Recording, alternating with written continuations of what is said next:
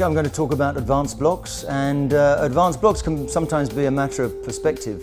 Sometimes we take a simple block and we look at it from another perspective. It becomes an advanced technique.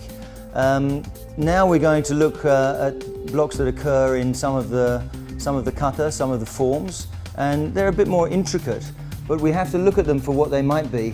And that's not just necessarily, for example, if Alex comes with this punch, is a double block where both arms are involved in blocking a single limb. We have to change our perspective and use the other hand in exactly the same way, but applying it as an aggressive movement here, covering with the high hand.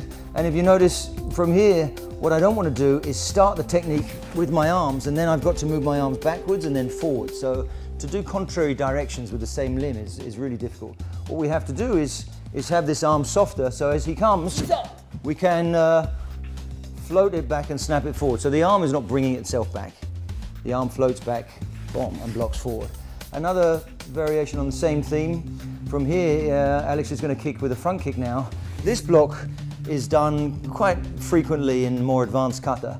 However, if we approach it in that way, we're very limited, and of course we're using both arms for one leg, when we could be using one arm for a hit, a low hit, while the other one parries. We have to be very aggressive, and this is done aggressively in the advanced forms.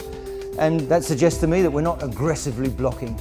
We are attacking, and as we attack, we're blocking and intercepting. So that's another variation on what's called jujuka, which is cross-arm block, using it as a block and a strike. If we move our body well, we free up the limbs, and then we can apply them spontaneously according to the circumstances. So for example, if Alex comes to the face with this hand, I can parry up and strike the elbow.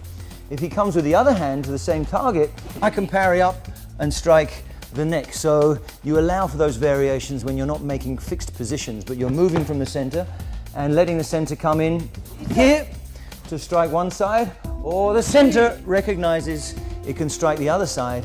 And this is the intelligence of moving from the center. It has the ability to reflexively move without thinking, and that's what makes a basic block into an advanced block.